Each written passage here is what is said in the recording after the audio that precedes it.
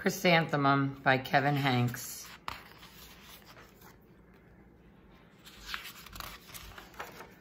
The day she was born was the happiest day in her parents' lives. "She's perfect," said her mother. "Absolutely," said her father. And she was. She was absolutely perfect. "Her name must be everything she is," said her mother. "Her name must be absolutely perfect," said her father. And it was. Chrysanthemum. Her parents named her Chrysanthemum. Chrysanthemum grew and grew and grew. And when she was old enough to appreciate it, Chrysanthemum loved her name. She loved the way it sounded when her mother woke her up. She loved the way it sounded when her father called her for dinner. And she loved the way it sounded when she whispered it to herself in the bathroom mirror. Chrysanthemum, chrysanthemum, chrysanthemum. Chrysanthemum loved the way her name looked when it was written with ink on an envelope. She loved the way it looked when it was written with icing on her birthday cake. And she loved the way it looked when she wrote it herself with her fat orange crayon. Chrysanthemum, chrysanthemum, chrysanthemum. Chrysanthemum thought her name was absolutely perfect. And then she started school.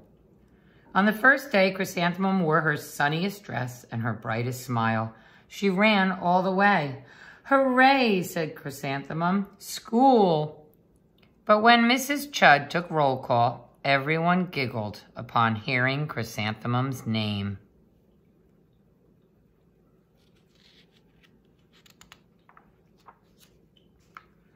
"It's so long," said Joe. "It scarcely fits on your name tag," said Rita, pointing. "I'm named after my grandmother," said Victoria. "You're named after a flower." Chrysanthemum wilted. She did not think her name was absolutely perfect. She thought it was absolutely dreadful. The rest of the day was not much better.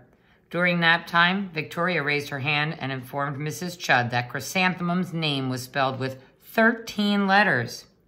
"That's exactly half as many letters as there are in the entire alphabet," Victoria explained.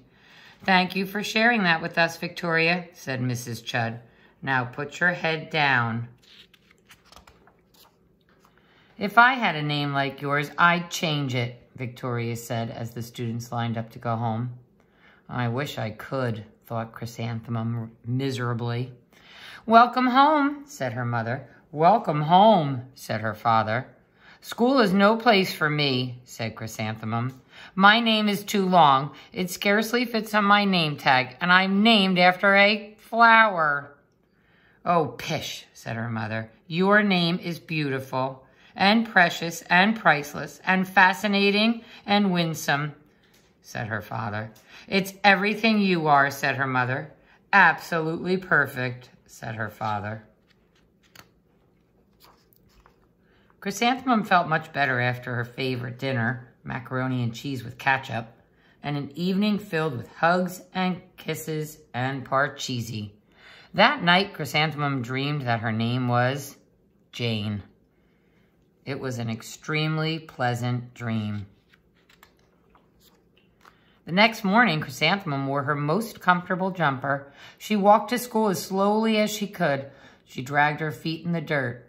"Chrysanthemum, chrysanthemum, chrysanthemum," she wrote. "She even looks like a flower," said Victoria as Chrysanthemum entered the playground.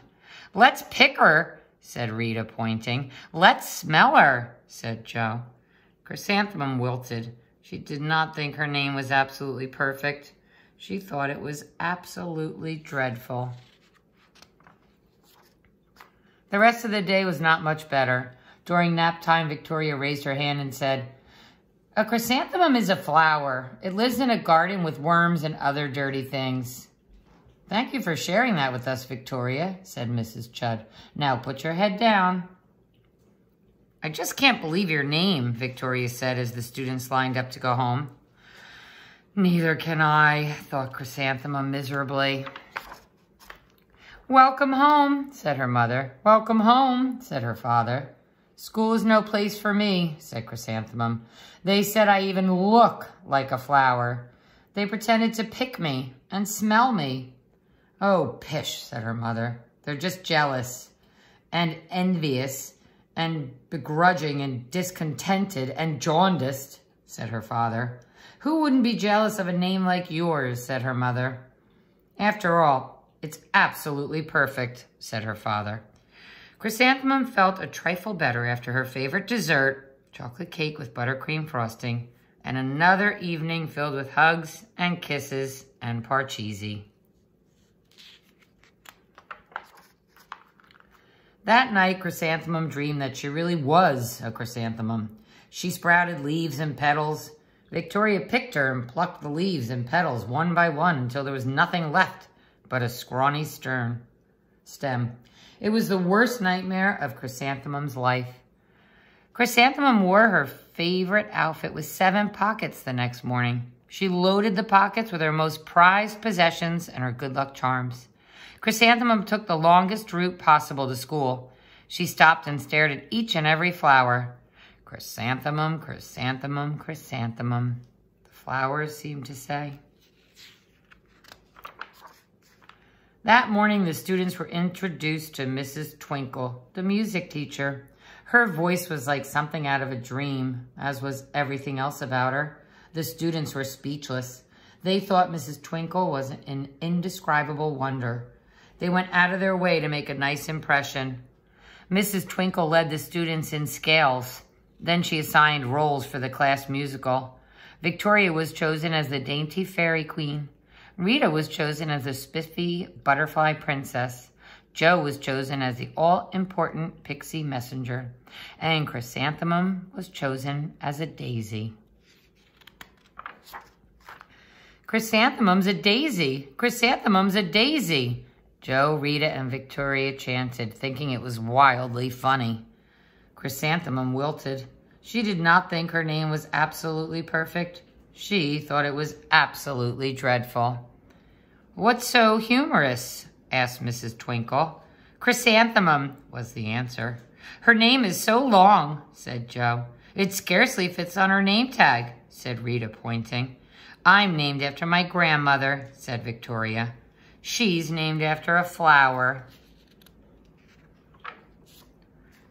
My name is long, said Mrs. Twinkle. It is? Said Joe. My name would scarcely fit on a name tag, said Mrs. Twinkle. It would, said Rita, pointing.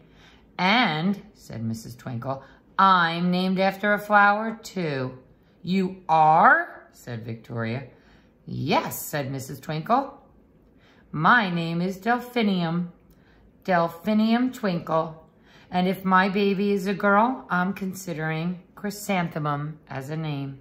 I think it's absolutely perfect. Chrysanthemum could scarcely believe her ears. She blushed, she beamed, she bloomed. Chrysanthemum, chrysanthemum, chrysanthemum.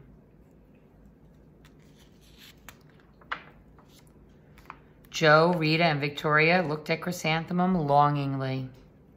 Call me Marigold, said Joe. I'm Carnation, said Rita, pointing. My name is Lily of the Valley, said Victoria. Chrysanthemum did not think her name was absolutely perfect. She knew it.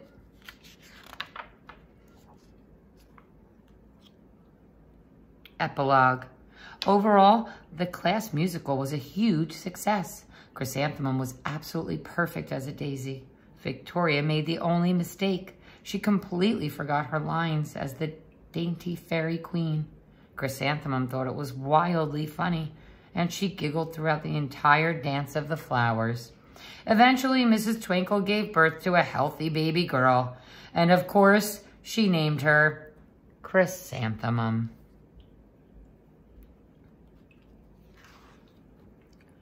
The end.